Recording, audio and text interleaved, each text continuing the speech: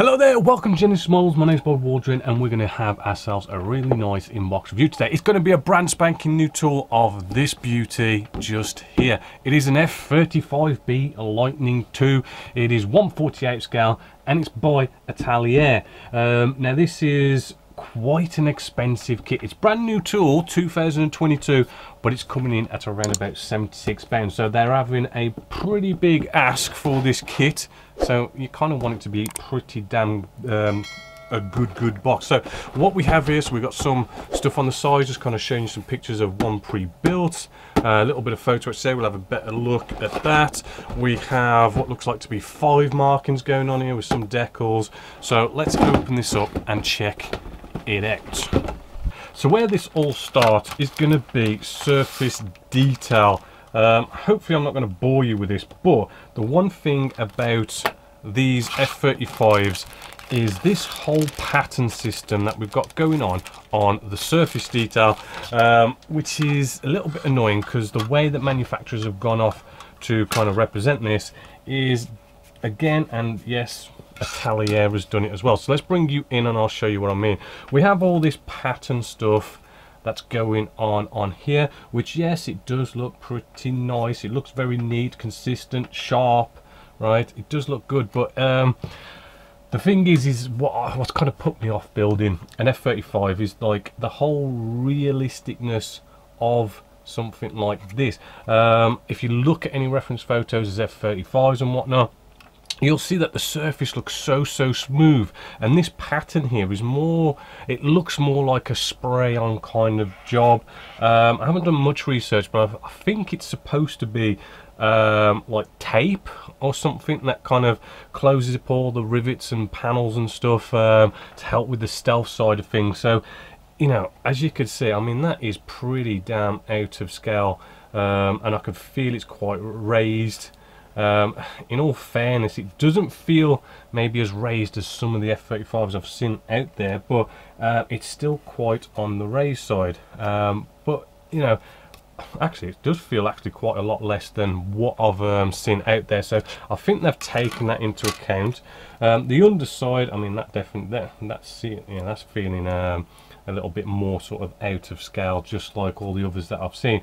The problem is, I guess, the reason why the manufacturers do this, right, is, let's face it, if you had left it up to be a paint job, which technically, realistically, is what you should do, then this model would have no detail on it at all. If you could just imagine this with absolutely no detail, because all of this should technically be removed, it doesn't kind of bode well maybe with some people. I mean, I don't know, I think they might have gone with the rather have some detail on the surface rather than none at all, and I think that's probably why they've gone off and done it.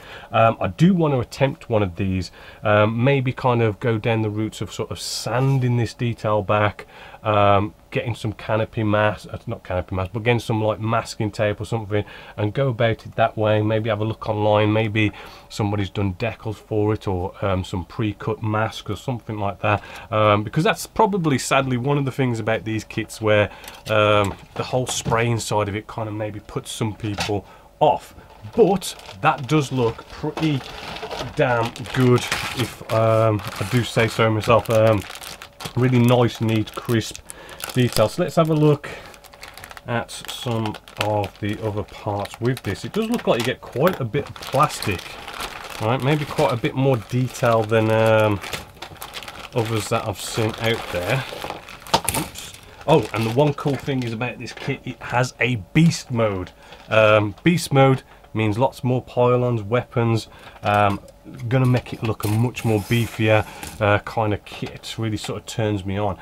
We have some actually really nice sort of internal detail here. I do believe this is like the weapons bay. Nice couple of pipes and hoses going on there. We have air intakes as well. The cockpit tub, maybe not like a massive detail in there, but I guess, you know, it is looking quite crisp, clean and well detailed. We have what looks like, I think that's the, is it the air brake, or is it that thing that flips up on the top to open up the engines a bit there? And it doesn't matter if we've got ejector pin marks on this side, because I do believe that's going to close up with this piece just here. So ejector pin marks don't matter. Yeah, looking pretty good.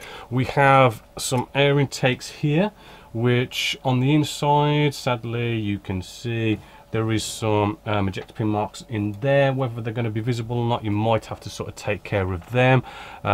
We then have some more like probably weapons bay doors. Again, no ejector pin marks, which is good. I'm not sure, there's probably some wheel well doors just here. Again, we've got a bit of detail, some recessed rivets in there, and again, no ejector pin marks. So pretty good, you know, no ejector pin marks or any nasty stuff like that. I am seeing not really any flash on this. Now this has got a nice bunch of weapons on here, like LGBs, sort of like a couple of bombs, loads of these pylons for the beast mode, which is going to be rather cool. Looks like there's a bit of oil on there. Don't know where that come from. And we do have some recessed panel lines. Not really any rivets on these. Now beast mode, I think it doesn't matter. They're kind of like, don't worry about the stealth side of things. So that's probably why those recessed panel lines are on them. Maybe, I don't know if they've gone that far. Looking through that, it does all look really sort of nice and neat, as you can see. Nothing interesting on the other side. And is that ×2? Yeah, and we've got 2 sprues of them, so a nice array of weapons and pylons. And now coming to our last couple of sprues here, we have all sorts of things like our wings and tail sections and all that goody stuff. Again, same sort of level of surface detail with this. Right, and same with the underside, probably for those pylons, those are, yeah. And we've got pre-drilled, we've got not pre-drilled, but holes that we can drill for the pylons if we want to go down the route of the beast mode, which I think most of us will go for. And that's pretty very sort of plain actually, but it does sort of make up the kit quite nicely. Last sprue here, let's have a little look. We have our engines all in one big piece, and actually looking well detailed. Hopefully, as you can see there, it is looking very nice. We have some more sort of air intakes. We have our nose cone here looking nice and sharp just there. This looks like our instrument display panel, which there is nothing on the inside, but I'm assuming there's going to be a decal somewhere in here for us to have our display. We have our ejector seat just here, maybe slightly on the plain side, but we'll have a check in a bit, but I think the photo etch has seat belts on it. And again, more internal detail with nice bits of rib work, bits of pipe work, so there is some nice detail in there and around it. We have our landing gear here as well, which again, as I say, doesn't look like the flash is anything out of the norm. Flip it over nicely, not seeing any ejector pin marks on them, so that is good. So yeah, here's the rest of the ejector seat, just to jazz things up a little bit more to make that look a little bit better. So nice to see that. A bit of engine stuff going on here, so maybe you could have the engine in or out. You also get a trolley with this as well, a weapons trolley, which is kind of cool to add to your diorama. So let's get out the rest of, actually we've got the actual canopy. The canopy just here has been nicely tinted, so you haven't got to worry about doing any sort of tinting work, which is always a good one. And if we can just show that, looking on the camera so far, does look really nice and shiny. Maybe looks a little bit scuffy on the top there, like maybe rubbing in the box a little bit, but that could probably just very easily be polished out. Just putting it up to the light. I mean, yeah, you can. I mean, that little scuff there, I mean, you can really tell that, you know, it's been rubbing around in the box. So a little bit of a polish there should be absolutely fine with that. Then we have a little bit of photo etch in here. I think this kind of amount of photo etch is normally a bit of a gimmick, just so I can put on the box it's got photo etch. But you do get some not the best kind of seat belts. I mean, Edard seat belts look way better than that, if you ask me. and some other little bits that I'll probably go around the cockpit area.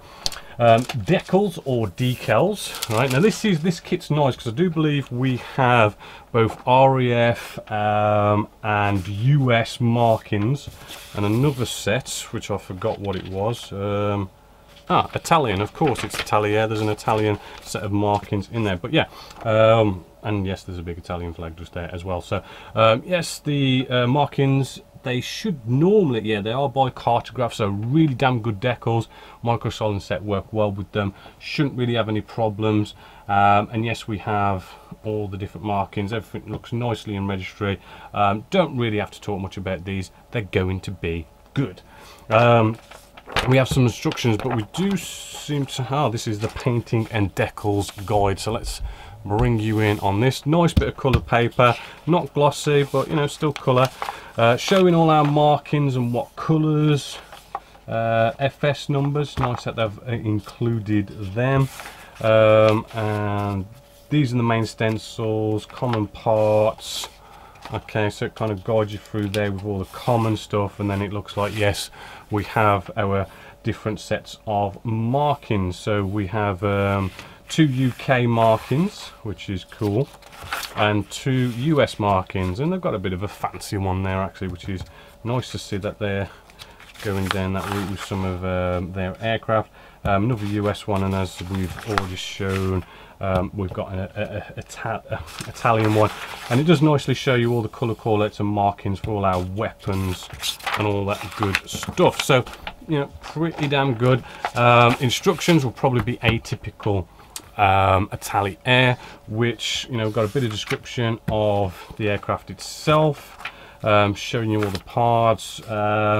Yes, looks like we're just going to, you know, kind of a standard start with the tub, ejector seat together, bringing all that together. Actually, that was the one thing, actually. The instrument display panel, I remember seeing that, there it is, that was what I was looking for.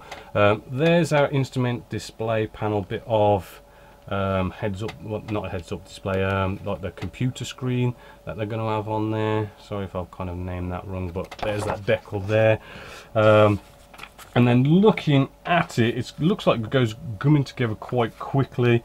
We're bringing the wing sections together. Hopefully that's not going to be a bit of a gappy issue there. No offense to Italeri, but they're not the best of fits. You normally have a little bit of filling, sanding, scribing to do somewhere along the way, and it's asking you to clean up a lot of bits of pieces on this, having holes open for beast mode and stuff, but not looking too shabby.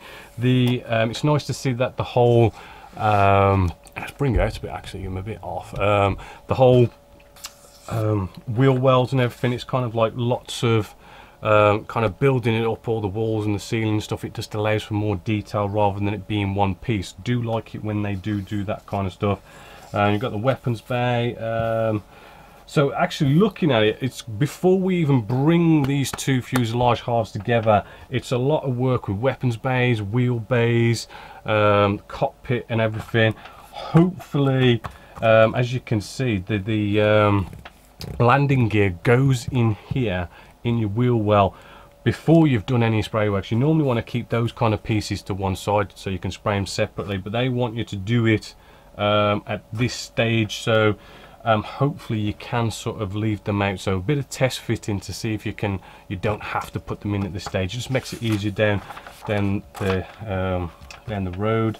And then you've still got to put the engine in and everything. 2 engines basically with this one before you then bring the 2 halves together. So a lot of work before actually you kind of see it come together actually. And moving along, yes, we have all the bits and bobs. Ailerons look like they can be in moving positions, and slats, and all that good stuff. So yeah, looking quite good. Then we move on to the weapons and stuff, which goes in, and it does look like that all just brings it all together rather nicely. It doesn't look like anything complicated. Ooh, can you have the engine? Yes, you can have the engine in the vertical takeoff mode or flight mode, so kind of good that they've got both options there as well. and moving along, putting your little bits and bobs on, just to finish it up with like wheels and wheel well doors. You've got your canopies, you've got your weapons. Actually, it does seem like there's quite a lot to this, actually. You then do have your weapons trolley, which is a nice little added extra to this, which for £76, you'd think there'd be a nice couple of extras for it. And that's it. Okay, final conclusion. It does look like a very, very good kit, actually. Love the fact that they've done beast mode. I like the fact that they've got both US, UK, Italian, a nice bit of choice of markings to go in there. It'll be great to see like Edard and that get on this and get like photo etch parts and resin parts for it as well, which would be rather cool. No ejector pin marks. Flash looks absolutely fantastic. As I mentioned about the surface detail, you know, it looks better. It's not what I was hoping for. I suppose really what I was hoping for was it with this kind of detail to just be a hairline raise. Not quite there, but it's better than what I've been seeing out there. Probably the best actually what I've been seeing out there. So you know, not quite 100% happy with it, but you know, it's still better. Really, if you wanted to do it the proper way, I think the proper way is just to sand it all down and then sort of mask it up and spray it that way. Apart from that, it does look like it's probably the best one out there if it fits really nice and well, which, as I say, Italeri can be a little bit. The only other thing I can say about this is, yes, the price. I ain't gonna lie, the price is quite steep. Italeri has, I know I did a review on the, was it the Tornado 1/32 scale? Yeah, I think it was the Tornado 1/32 scale. £140 for that kit. These new kits, new tools that Italeri is bringing out are coming with some hefty price tags, so probably not worth the money. You know, it could have been cheaper, but then it does look like, if it goes together well, it does look like the best F-35 and 1/48 scale I've seen out there.